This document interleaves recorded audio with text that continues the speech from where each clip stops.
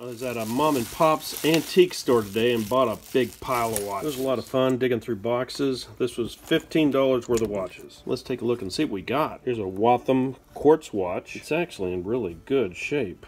A new battery in this one will probably work really good. Here's an old Burness watch. I would imagine this is mechanical. I can't wait to look inside. I haven't been able to get the back off, but I wound it up and it's ticking. It'll take some time to get the back off of this, but it's nice to see it running. Sometimes I'll hot glue a pencil on the back to give me a little more leverage, but this is really hard to come off. The watch itself in running condition could be 50 to 60 bucks, so we'll take our time with this one.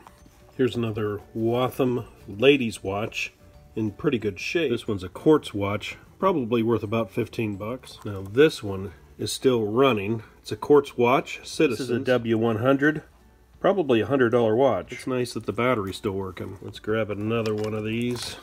An old mechanical Elgin, and this thing's ticking right now. Look at that second hand. It's really cool to see these old mechanical watches work. Here's a quartz Seiko watch. Really nice shape, $40 to $50 watch.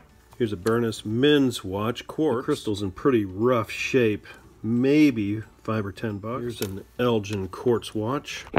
These Elgin quartz watches are just so much fun looking. Nice solid heavy watch. Maybe 10 or 15 bucks. Here's a Timex watch. We'll see if it works. When I take the movement out, it does run, but it'll stop. A bit of lighter fluid and this thing will run really nice.